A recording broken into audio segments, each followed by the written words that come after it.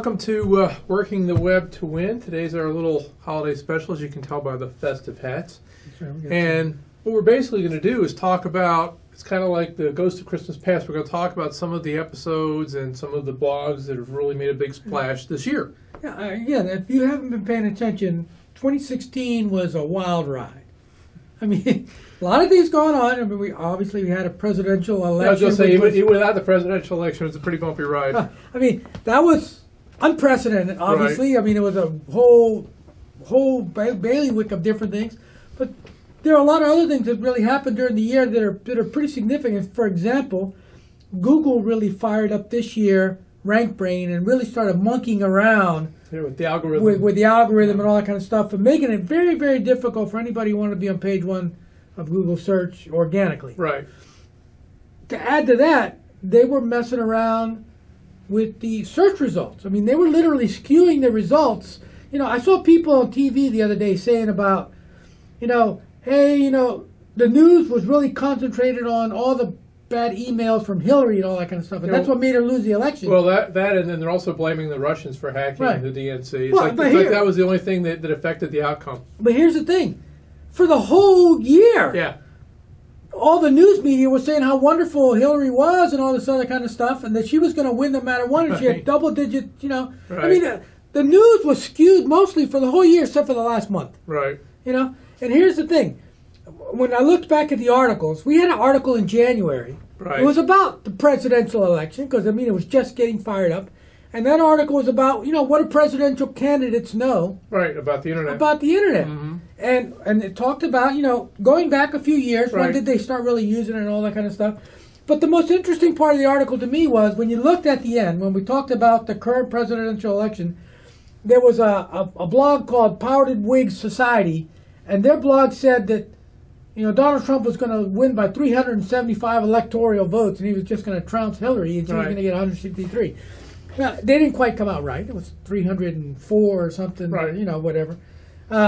But he won despite the tremendous onslaught, if you ask me, of the normal media trying to skew the results. Plus the fact that Hillary was spending like crazy, like a fucking sailor. She outspent him at least 4 or 5 to 1.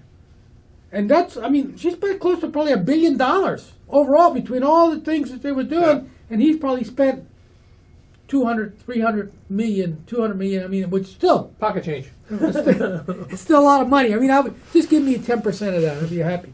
But that was one of the interesting things. Here we kick off the year. We got this article, and essentially was very predictive. And although the average media was saying, that's crap. There's no way in hell he can win. He's a clown, and blah, blah, blah, and so on.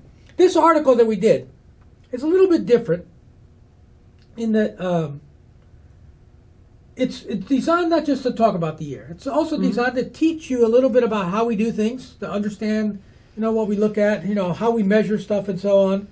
Because we measured, when we're looking at our blog in particularly, we're looking at how often people read them. Right. Okay. How many reads does an article get? Right. Does it have staying power? That is it evergreen in nature? Reviews. And reviews people give it, comments people give it, and then how often people plus it. And if you're doing a blog, those are the kinds of things you really need to be looking at. It's feedback. Because if you get that useful feedback and you really can get that machine going, now you have a sellable entity that you can sell advertising on for yourself.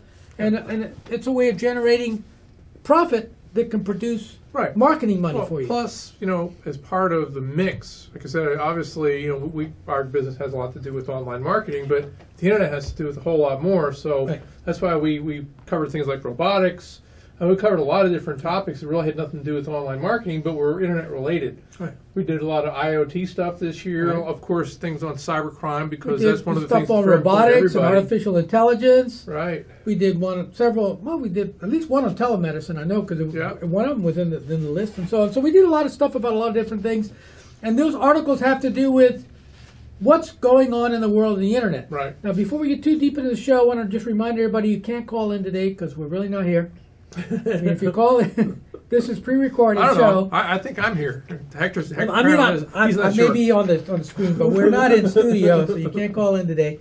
But you still can go to the website, workingtheweb1.com, and you can also find the links on Facebook, Twitter, LinkedIn, Google+, and so on. And actually, we're starting to experimenting with doing Facebook live streaming, so that'll be sort of cool. In the new year, we're going to be doing a lot of that. I also want to make sure that you go to visit our sponsor, Vibrant Life Health Center. They have a great show that's on Thursdays. It's called Life in Balance. And their show is really all about understanding natural medicine, alternative medicine, the things that you can do without taking all kinds of drugs and stuff like that, and still live a healthy and balanced life. Because, I mean, they really are a great chiropractic center. They also have all kinds of really helpful things for supplementation. They have a great weight loss program called Nutrimost, which I personally went through, and I lost 30 pounds, and I'm growing 8 months now, haven't gained a single pound back. And I know several other people that have done it myself that I recommended that they got the same exact results. If you want to lose weight in the new year, that's the company to go check out. Vibrant Life Health Center, Life in Balance, great people. So, we're talking about, the presidential election. It was sort of a neat thing because it just happened. And that was one of our, top 15 articles for the year out of the 65 or so that we did during the year. But I want people to understand how we also measure them, because it's not just how many people watched, how many read them. So we had 3 or 4 articles that were big players. And what I mean by that, during the year, they had 3,000 plus page views. That's a lot of page views for any article that's brand new. Right. These aren't ones that are going back. Right. I mean, these are brand new articles from this year. So that's a big number for any year for us. One of the ones that really struck me as crazy, that I didn't think it would do that, was one that Carl wrote called, Are You Able to Stomach the Internet of Food? Yeah.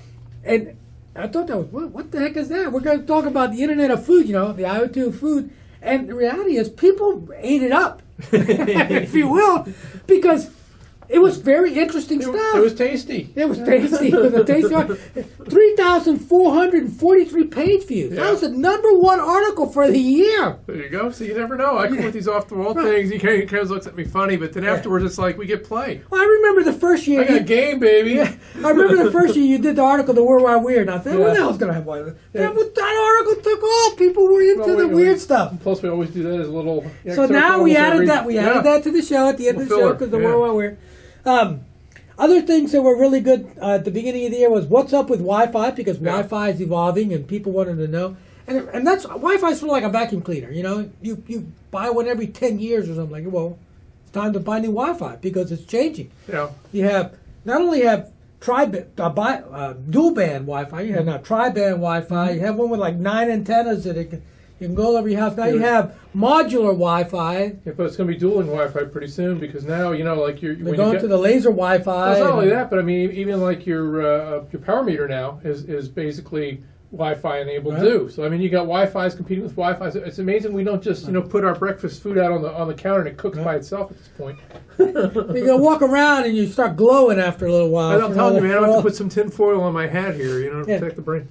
The #3 article for the year, which was. It made sense. I mean, it was published in the beginning of the year. Is how to lose weight and keep it off in the 21st century. And in there, we talked about a lot of the new gadgets, the smart watches and the new exercise machines and all that. We also talked about Nutrimost because that's a new technology.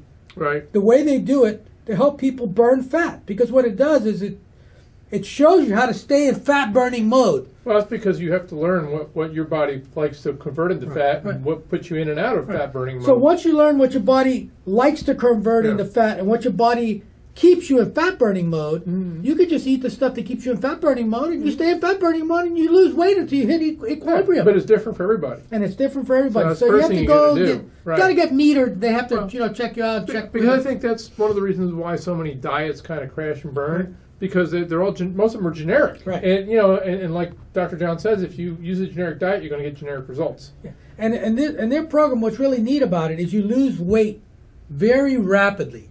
I mean, we're talking every time you step on the scale, you lost a pound. I know, and I wouldn't have believed it until I saw you do it. I mean, and you kept it off too. And literally, you jump on that scale, and every day, instead of dreading getting on the scale, where you got a gun to the scale like in the cartoon.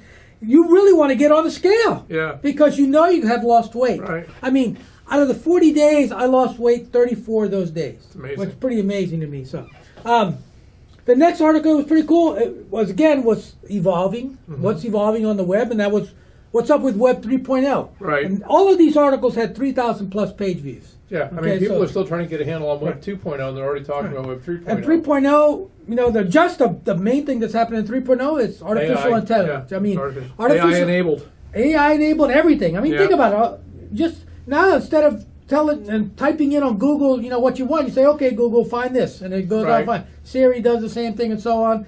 Your computers can do that when you have Cortana or whatever you got. Alexa, you've got Alexa. You got Alexa, can do up all this kind of stuff. Before long, your TV. I mean, if I go home with my Xfinity box, I could just say, find me a movie that's about horror. Yeah, well, and it'll bring me up, 50 of them. Let me tell you something. It's a little bit freaky. For us, it's probably a little bit creepy. But this is something that I read about, which could be a worldwide rumor. We're not going to do it on this episode. But literally what it is because you get a lot of, especially the Japanese, they love, not only do they love bells and whistles, but a lot of their young people are what they call salarymen. In other words, they pretty much live to work. So they've literally got a box right now, and it's got like an anime kind of a thing on it that comes, and it's like your personal assistant on steroids, because what it'll do is because when they're showing you the video of it, it's calling the guy at work saying, "You coming home yet?" It's like, what? But he's gonna nag me now, you know. And you come home, I'm so glad you're here. It's like, well, that's what I got a dog for, you know. What was that? There was a science TV show that had that when you walked into the house, that the computer greeted you and all that kind of stuff. I think that was one of those with Arnold Schwarzenegger. I'm trying to remember which one it was, but yeah, and even his friend, he was like, "You're getting a little too close, personal with this AI." But I mean, literally, they think that's going to be the next big thing in Japan, and once it hits there, of course, it'll come. And again, they got Robo Gaga over there. Yeah, I mean, it's almost like Swords. Swords are robots in Japan. It's like they're out of control with that stuff. One article I wanted to make worth mentioning, and this sort of happened every year. If you could cook dinner, you'd marry the damn thing. Right. Well, it's like the guy going to sleep with Alexa. Yeah. You know, every year I write a prediction article. So. And I predicted last year to write a prediction article this year. So this prediction article, when I write it, I mean, I do research in a different way. I usually write the article and then I do the research. Right. But this one, what was interesting about this one, it doubled that week's views. So when you look at all our other views, I see them, they're going along, and all of a sudden there was a big spike, and I'm like, that's really unusual. What the hell happened there? We're not posting or something. And then when I really looked at the stats close, that article in the first hour had 300 page views in the first hour, which is unusual for us. Which meant it must have trended on Google or Facebook or something. Again, it got some play. Again, when you write an article and you can catch the wave of the trend, it can really launch you. So this is something, if you're a blogger, that's something you really want to be thinking about, trending and so on. So that was something that I thought was very interesting that happened to us. So those were the big articles. I mean, we had plenty of them. They were in the 2,800, 2,900 size. But all those other ones that we talked about were in the 3,000 plus range. Now, another way you should be looking at your articles when you're doing this is how many people are plussing them. Meaning they said they really liked it. Okay, because that's another way of gauging the popularity of the article. Although Google is not paying attention to that as much as they used to, because they really want to sell you something. Right. Okay, it still shows people that other people liked it, and on top of that, if they comment on it. If they go through the trouble of commenting on it, I don't mean spamming you, because we get lots of spam, people saying, yeah, we're the best SEO company in India, and that kind of stuff regularly. But plussing you is a big thing. We had 4 articles that had 10 plus, and we had a bunch of them. I want to say 4 that were 11, and then we had 5 that were 12, 1 was 13, and 1 was 15. So we'll sort of go through the countdown. Okay, which one was the 15? Believe it or not, it was to blog or not to autoblog. Oh, okay, the autoblogging one, huh? And that was very interesting that was the one that had the most 15. I did have the most page reads, but then again, it was posted in the middle of the year, so we don't know how many page reads it'll get. But let's go back to the 410s, because these are big ones. Okay. There was one called The State of Internet's Privacy and Security in America, and that got a lot of play for obvious reasons to me, because, the hacking is like out of control. Right. So people are paying attention to that finally, because we've been talking about it seriously for 6 years. And now people are starting to look at that. And that article was probably read and handed around a lot because it has like links to 24 other articles. Okay, so that was a big deal there. A couple of ones that I didn't expect to be in the list. One was 7 myths that entrepreneurs often believe that lead to big mistakes. Now, obviously, there's a lot of new entrepreneurs. There's a lot of people out of work or something like that. So people are trying to figure out that kind of stuff. And then the last 2 that I didn't really think would make the list The Planet of the Apps, the Good, the Bad, and the Funny. And that's an article about apps. That was written by Danny. Mm-hmm. One of the writers. Yeah, and that was pretty cool. And then telemedicine, is there a doctor in your browser? Right, and we've actually covered that topic several times because it keeps evolving. And when we did that show, we actually had one of the telemedicine doctors locally call in who does telemedicine regularly, and that was an interesting show. That's the big difference now today. You don't have to go to the doctor. The doctor will come to you. Right. I mean, a lot of times they don't, you go to the doctor and you got to pay them a bunch of money. In many cases, they're not doing anything. If they want to take your blood pressure, they can actually do it remotely. Yeah, well, plus the fact the worst place to be when you're sick is in a doctor's office because whatever you didn't have, you're going to catch. Right. Well, not only that. I mean, you can put the cuff on, take the thing in and show them to the camera. I mean, you don't have to physically be there. They give them that information. So that was an interesting show that we did. And I know the doctor really, they called in and gave us a whole bunch of tips on that show. So if you listen to that show, you can find it on Blog Talk Radio, obviously. It was pretty cool. So the next step up was the plus 11s. And that's where the presidential candidate one was in. That was in there. It was the top of there. But one that I thought was very surprising was when you wrote, read any good book, ebooks lately. Right. And it was about how ebooks have created a bunch of millionaires. Yeah. There's some people that really got a lot of plan. In fact, we're trying to figure out how to do it ourselves. Right. Well, think about it. I mean, before, the book industry really had really tight control. If you wanted to it still does. Yeah. The print book industry does. The ebook, not so much. Right. But there was a bunch of people that made, $8, $9, $10 million selling ebooks. Yeah. Okay? And we have several. It's a nice job if you can get it. Right. So again, that was a cool article, and it got a lot of play. The next one was getting faked out on Facebook, and the reason I wrote that is it happened to me. I mean, I have a bunch of Facebook pages because I have books and so on, and somebody went and copied one of mine. Right. So that's how it led me to write that article, and I talked about what to look for and all that kind of stuff, so other people don't get spoofed. And of course, we had the evolution of touch marketing. So the next level was Midnight. Do you know where your data is? That was about internet security. Then we got into the 3 phases of marketing, the changing faces of online video, and the attributes of a successful entrepreneur. And all those articles were about marketing. Yeah, and what do you got to do? Business, those kinds of things like that. Sure. And then we had the top 10 techno turkeys that Carl wrote, which is about what were the biggest flubs in 2016. That was, and we did it around Thanksgiving, so that's why I had the title. And then the magic of using a cloud-based calendar, which most people don't really pay attention to those kinds of things. So those were really cool. But the last one, which was the top, it got 15 pluses, and that's the most pluses any article has ever gotten of ours. Right. At least in 1 year. And that's to autoblog or not to autoblog, and that's the question. And the reason I think that got a lot of play is because a lot of people think they can do autoblogging. Right. And they don't realize that autoblogging is not blogging. Right. Well, the thing is, too, here's the problem, okay? Most people are always looking for a shortcut. Right. And the thing, when you really think about it, because, I write about 4 or 5 blogs a week. Right. Between us and the clients that I write for. And blogging is not that hard. I mean, even to write a really good in-depth article, you look at it, basically, 2 of these, two pages of printed text. If you can't come up with 2 pages of printed text, don't bother. Because it's not that hard to do. And most of the research can be done, right on the And here's the thing. If you're a bad speller, if you have bad grammar, there are programs now that'll help you. They'll practically do it for you. Right. I mean, they go through and they say, no, you got to change this. And even if you don't understand what they're saying, in most cases, if you take the program's advice, it will improve whatever the heck you did. And the whole point of blogging is it's kind of like a personal commentary. It gives you a chance to have your opinion. Well, autoblogging takes that all away from you. It's like, why even bother doing it? Well, not only that. Most of the times, the autoblogging programs are plagiarizing other people. Right. They're breaking the law in some way, shape, or form. And eventually that's going to come back and bite you. Google doesn't like it. No. Google thinks it's spamming and all that kind of cheating. stuff. It really it's is. Cheating. And again, if you do it, it actually hurts your position. It doesn't help your position. I know we don't have any much time left for the show. I want to make sure that I tell everybody, I hope you had a Merry Christmas, because that just was last week. Happy Hanukkah, Kwanzaa, New Year's coming up. If you haven't done all those things, we hope you have a great one. Thank you for patronizing us all year. I want to remind you to patronize Vibrant Life Health Center and Life in Balance. They're great people, really take care of you, very, very competitive pricing. And check out all the wealth of information that we put out for you, because whether you like to listen to it, read it, or watch it, we've got you covered. We got all the flavors that you could possibly want.